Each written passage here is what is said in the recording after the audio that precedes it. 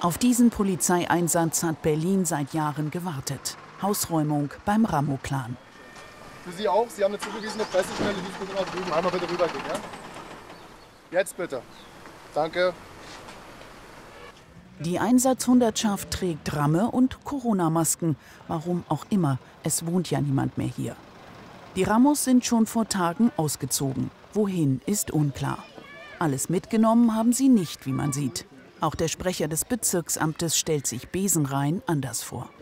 Das Haus befindet sich tatsächlich in einem sehr desolaten Zustand. Also in sehr, sehr vielen Zimmern sind die Böden herausgerissen. Es hängen überall Stromkabel rum. Wir haben starken Schimmelbefall in vielen Bereichen. Also das Haus ist so in dem Zustand nicht nur unbewohnbar, sondern auch nicht verkehrssicher. Und gleich gibt es sogar noch exklusives Videomaterial von innen. Als die Welt noch in Ordnung war, posierte der Patriarch vor der Villa.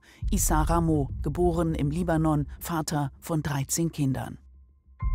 Schöner Wohnen in Alt-Buckow. 2012 kauften die Rammos die Villa vom Land Berlin. Preis 200.000 €.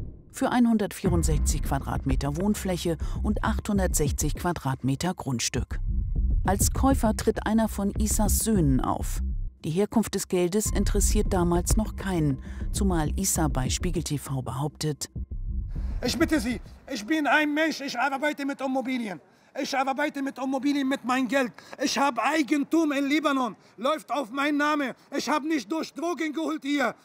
Hinter dem Haus errichten die Rammos einen Neubau, ohne Baugenehmigung.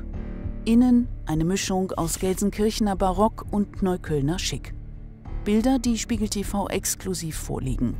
Ständig ist die Polizei bei den Rammos zu Besuch, findet Diebesgut ohne Ende. Der Bedarf ist offenbar groß, wenn man ein neues Haus bezieht. 6 Jahre später ist der Staat sicher, dass der Kaufpreis durch krumme Geschäfte finanziert wurde und beschlagnahmt die Villa. Die Rammos wohnen jetzt zur Miete. Als sie die auch nicht bezahlen, kündigt der Bezirk den Vertrag. Der Fall geht vor Gericht. Moin Yassin, so spät? Wie kommt's? Guten Morgen, so spät? Heute? Es hat schon begonnen? Ja. Dankeschön. Der Clan verliert alle Prozesse und muss die Villa rausrücken. Wie es da jetzt aussieht, zeigen Bilder aus dem Inneren des Hauses. Ein gewisser Sanierungsbedarf lässt sich nicht leugnen. Rausgerissene Dielen, fehlende Türen, dazu Schimmel und Dreck. So lebten die Rammos. Der Bezirksbürgermeister.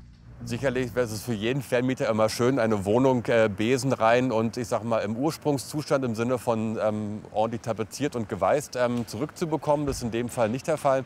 Aber es ist so, wie es ist. Wir sind erstmal froh, dass wir überhaupt drin sind und dass wir auch dieses Kapitel für uns schließen können. Es dürfte der letzte Polizeieinsatz in der ehemaligen Rammo-Villa gewesen sein. Das ist die gute Nachricht.